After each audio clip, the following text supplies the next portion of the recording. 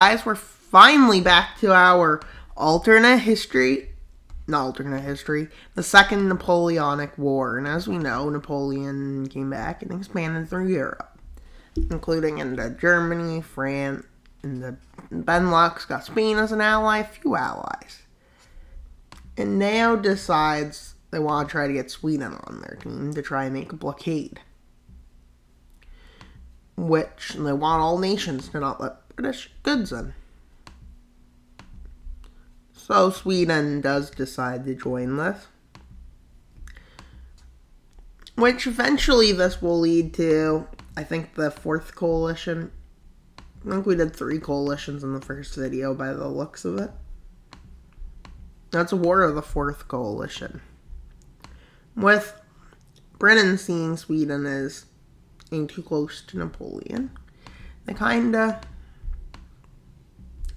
asked for Norway's help, Finland's help, Sweden's help, and so on. With Russia getting involved, because Russia does Russia.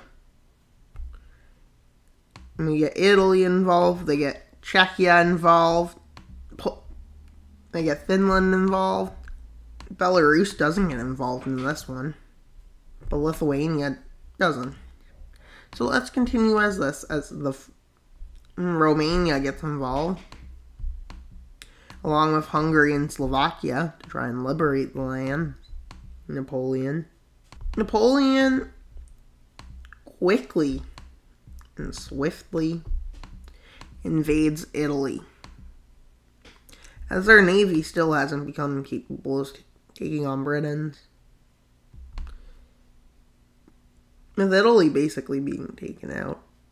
Poland isn't contributing much at this point.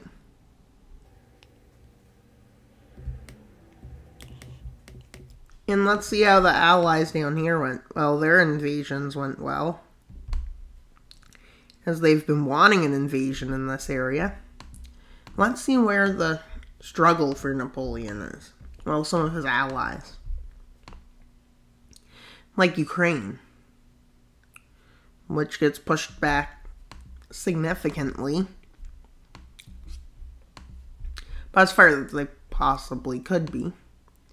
Finland takes its invasion as it had war declared on by Sweden, and Sweden hasn't done much well. And at this point, I don't know what to do. With Napoleon sending forces up north to help them stabilize the fronts. With Sweden embarrassed by this, I guess you could say. With Britain embarrassed too, because they didn't get their goals done. With Napoleon's army marching into the Baltics. And as you can see, Ukraine starts an offensive into here. Along with the offensives already going on, Bulgaria takes Bucharest. The fall of Romania is starting at this point, with Budapest being captured and Hungary being and Romania swiftly defeated by Napoleon's army. Now starts operations in Norway, where Napoleon helps Sweden establish a big chunk of Norway under its control. And yeah. Comes the end of the Fourth Coalition with a peace treaty. Let's see the peace treaty. But before the peace treaty, Russia is routed from Ukraine. I mean routed. And at this point, do you even know who the world powers are?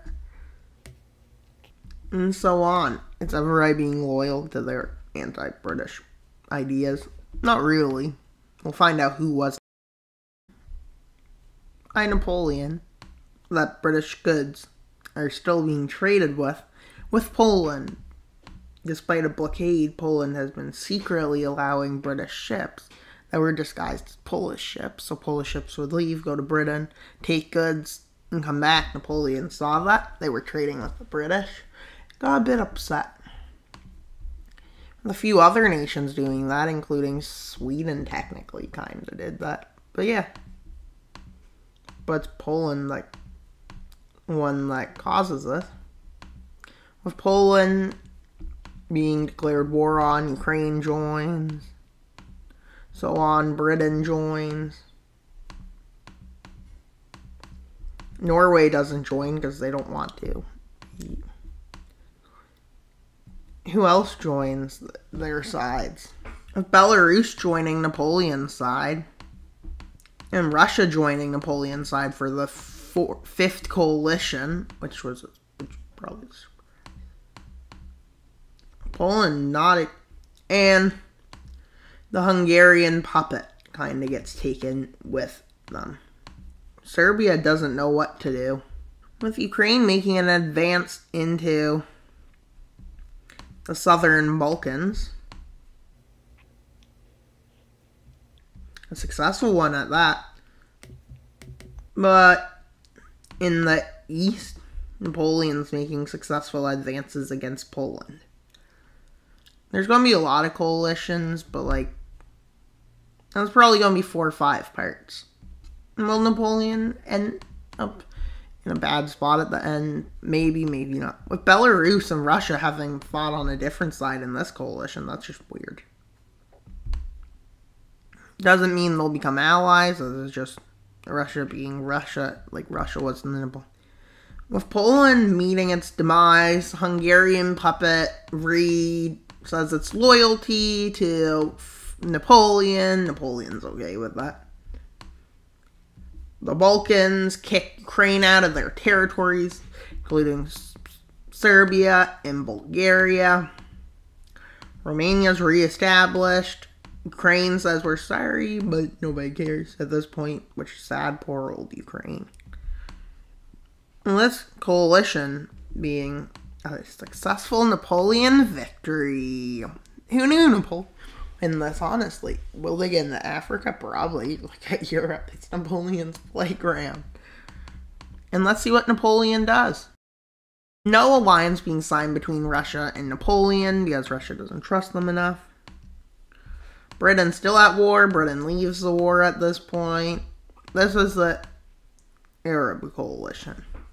It's time for the Arab coalition, which is made by Turkey, who declares war, Syria, Iraq, Saudi Arabia, Israel. Why is Israel in the Arab? That doesn't make sense. Palestine. And so on. What is going on? I don't even know anymore, guys. That's so far what it looks like. That did have Syria. Syria did join it. So did Lebanon. Oddly, Israel joined it. Don't even know what's going on. But yeah. With Libya joining it. Stretching across with Jordan eventually joining it. And so on. It stretches around. But there's people against that. Including Iranian-backed militias and so on. But 3 nations band together on Napoleon's side that are in the Middle East. And one nation in particular helps the Middle East. Because they can. And the 6th coalition is against the Arab nations. But many of the weaker nations, with Turkey seizing back its former territories.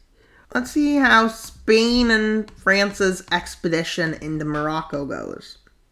It goes really good.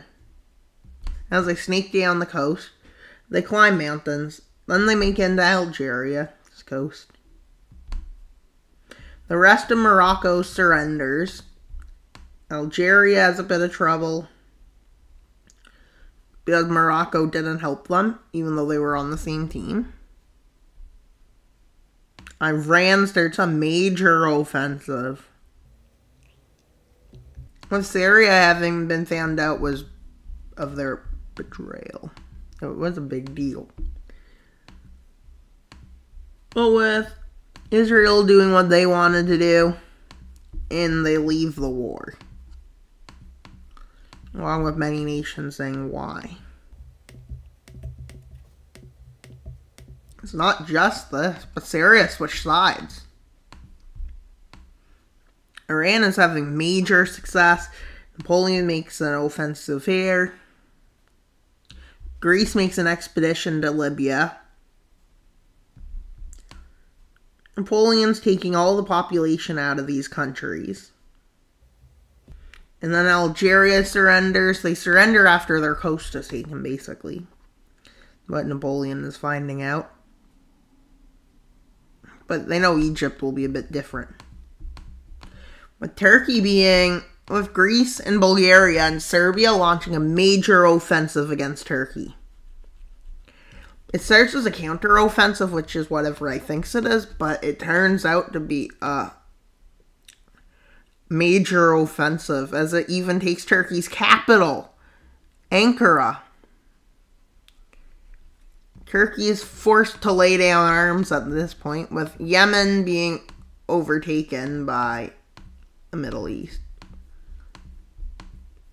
With a few nations in the Middle East after Libya and Iraq's capitulation leave the war.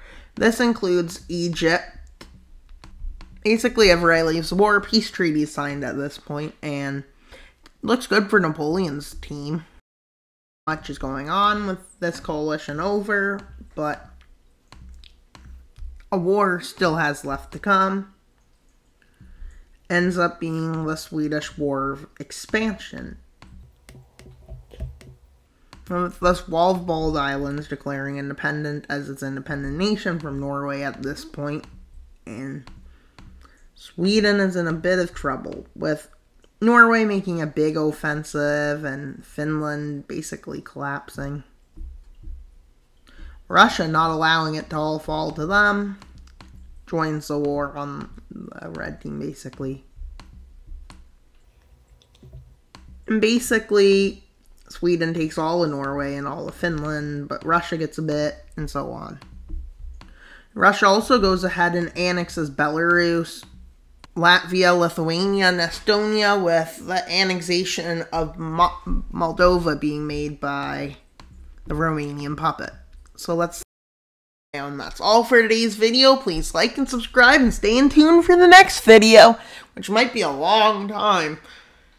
It took a long time to go from the third coalition to fourth coalition. I'd say almost a year. But yeah, that's all for today's video. Please like, subscribe, and comment. Wild Mapper out. Bye, guys.